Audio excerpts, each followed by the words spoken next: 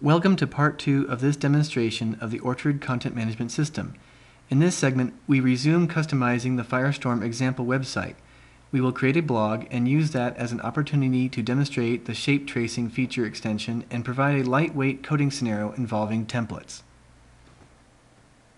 So now let's proceed to create a blog. I'll go to the dashboard, I'll select blog, and I'll give it a name. Nothing very clever. It chooses a slug for us, and we'll give it a description, which I will intentionally put into 2 paragraphs.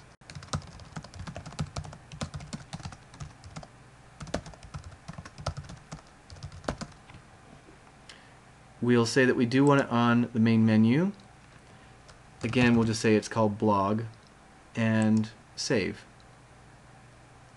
If we go to our site, we see the blog menu option is now available, and there are my 2 statements about the blog, which were supposed to be in 2 paragraphs, but they're in 1 sentence. This is a problem we're going to find out how to correct. We'll start with returning to the dashboard.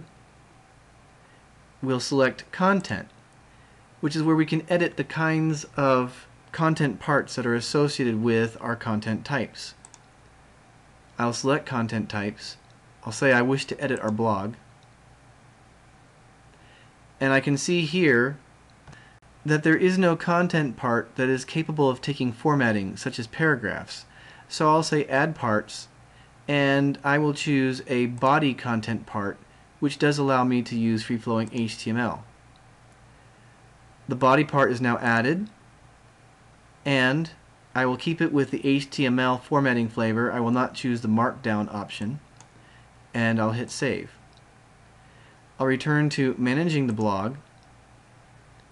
I'll talk about the blog properties, where now we can see the description that was there before, but in addition there is the body section which we've just added. I'll remove this description of 2 paragraphs and place it into this HTML rendered area and hit save. Let's go look and see what that did. We see now the description of the blog, which was supposed to be 2 paragraphs, has now indeed become 2 paragraphs. But there are no posts, so let's go add some material. We'll go back to the dashboard and we'll say new post. So we'll give this a title, nothing clever, and we'll switch to HTML and paste in some material, including a YouTube embedded iframe. So we'll go ahead and publish this now underneath the tag of technology and look at our results.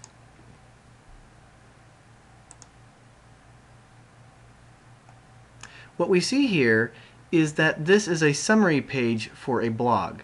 As a summary, it only shows the first 120 characters or so of the blog post. To see the rest of it, we have to select more, and then we can see the entire post along with comments. But this might not be our desired behavior. If this was our first time using Orchard, we might go to the dashboard, look underneath the Manage Blog options or elsewhere to see if we could find a means to manage this. What we would find is there is no such option. This is our first clue that we need to go under the covers of Orchard to find a solution.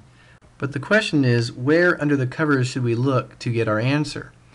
The first place to start looking is with a feature called shape tracing, which is available as a module. Once again, it's time for us to install another extension.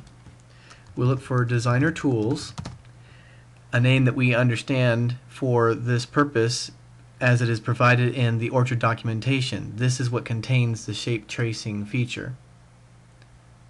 And we install it. There are actually 3 features available with this module. We will only demonstrate shape tracing, but we will allow all 3 features to remain active. The activation was successful, but we can't see what this has done for us until we've gone to our site again. With shape tracing enabled, we can now observe a new button that wasn't there previously. If we select this, it brings up for us the shape tracing view.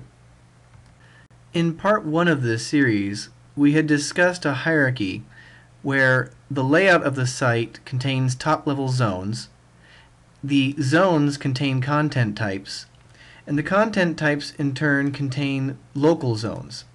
That hierarchy is represented in the left-hand panel here.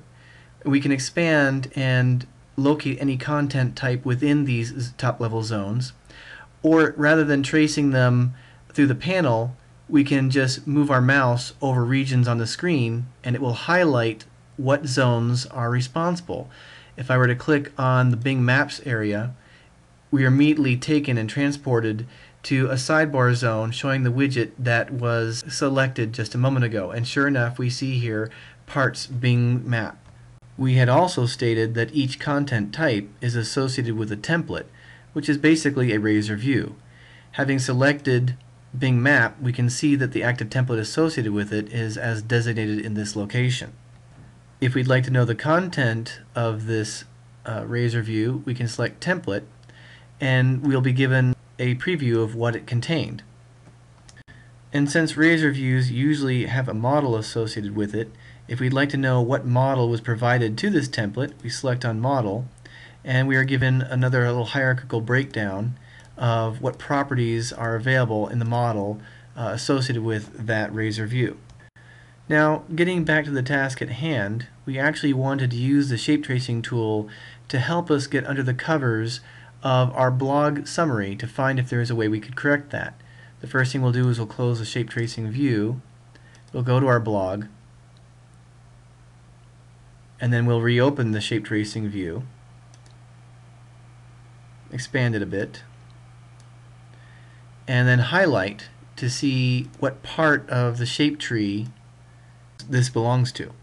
The part we are specifically interested in is the body summary, so we'll select this, and now we can see the template, the razor view that governs this actually is responsible for truncating the post. We can see that it's taking an excerpt and only providing us the excerpt in this summary form. Now, before we go fix this template to give us the desired result, there are two observations I should underscore.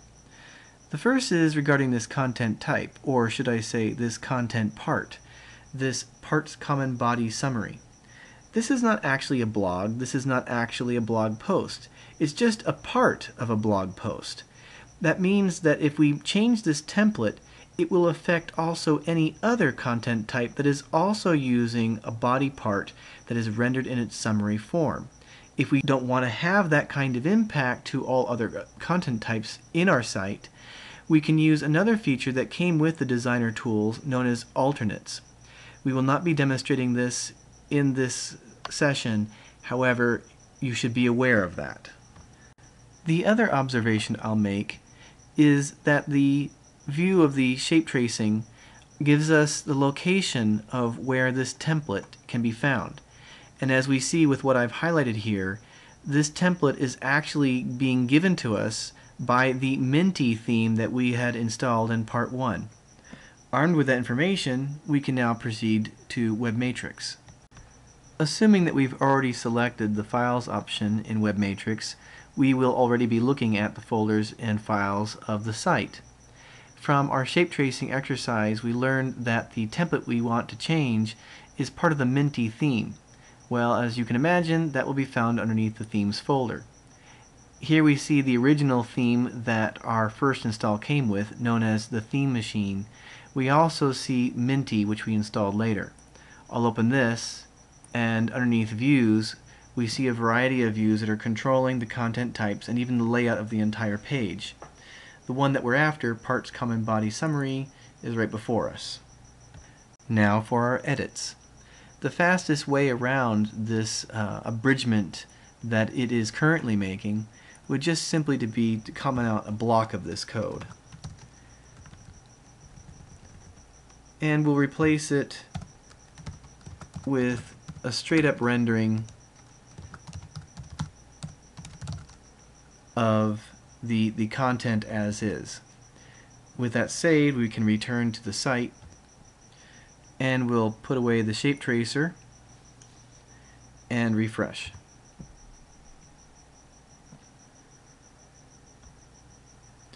Now we see we're no longer viewing the abridged version of the post on the summary page. We're seeing the entire post. Now, before we leave this template editing topic behind, it's worth asking what would have happened in the shape tracer if the Minty theme did not contain the template that was governing the abridgment of these posts. What would we have seen? Well, let's take a look at that. First, we'll go back to WebMatrix, and we'll simply delete the file that we had found in the shape tracer and we had edited moments ago. Then we'll return back to the site and we'll refresh. What I expect to see is that we've gone back into an abridgment mode again. Well, it's time for us to open up the shape tracer and to see what's happening. We'll expand it a little bit, make certain that we can see, and we'll select again on our blog post, move on down to the parts common body summary again, and what we're seeing here is that the template has been replaced by another template, core common views parts common body summary as a razor page. This fallback template demonstrates very powerfully the extensibility capabilities of Orchard. The fact that all the templates that are found throughout Orchard can be overridden simply by providing your own in a theme of your own making. Removing it from the theme means it falls back to what it had in its original installation. Let's go see what this one looks like when we open up in WebMatrix with the path that is specified here, Core Common Views. We'll close up the themes. We'll go to Core Common Views. And let's see. Here it is. And what we find here is it's essentially the same code as the Minty theme had. About the only difference is a Minty theme was cutting off the text after about 700 characters, whereas the default cuts it off at 200.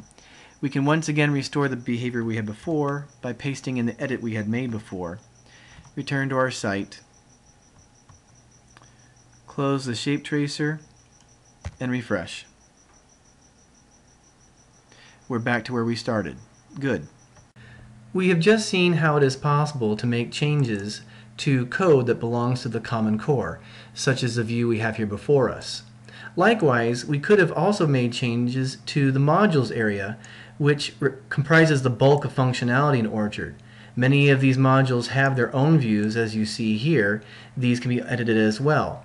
However, while it is technically a correct thing to make modifications in the core or in the modules, truthfully it is far preferable that such changes are not made in either location, but instead are made in the theme of your choice. This provides a clean upgradability path so that as new versions of modules become available for Orchard or new core code, those changes can be loaded into your site, your upgrade can occur, and you will not lose any of the changes to the code that you had made because your theme will be kept independent from such upgrade paths. Furthermore, keeping your changes in the theme gives you greater flexibility should you choose to have a multi-themed site, such as a site that supports mobile devices as well as desktop. For those that are curious, a multiple themed site is made possible through a module extension known as Vandelay Industries. We will not be discussing or demonstrating that capability, but this is where it can be found for those who wish to give it a try. This concludes part 2 of this presentation, in which we have introduced shape tracing and have seen a glimpse of the ASP.NET MVC3 underpinnings by way of templates. To continue this presentation, please proceed to part 3, which demonstrates additional core ideas of Orchard customization within the Firestorm sample website.